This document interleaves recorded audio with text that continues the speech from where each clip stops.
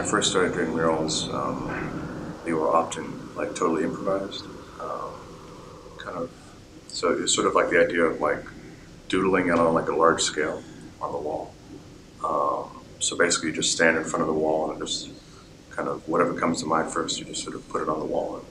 But over time, that's sort of evolved where it's become more kind of more sort of a standard way of working, which you have like a sketch or an idea, and then you kind of scan that image and then project it onto the wall, and then work into the image and stuff. So, but then you're still allowing enough kind of freedom and space to kind of allow the work to change and evolve, so it doesn't just feel like you're just copying a preparatory drawing.